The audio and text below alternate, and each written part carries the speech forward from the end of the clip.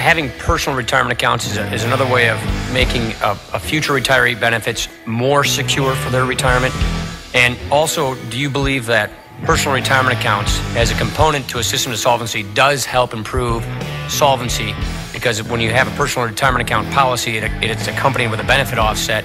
With that feature in place, do you believe that personal retirement accounts can help us achieve solvency for the system and make those future retiree benefits more secure?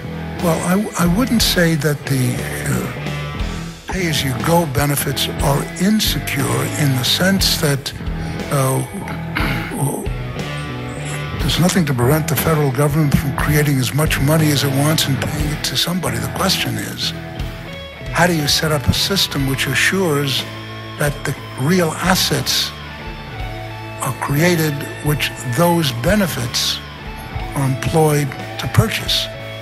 So it's not a question of security. It's a question of the structure of a financial system which assures that the real resources are created for retirement as distinct from the cash. The cash itself is nice to have, but it's got to be in the context of the real resources being created at the time those benefits are paid, so that you can purchase real resources with the benefits, which of course are cash. Mm-hmm.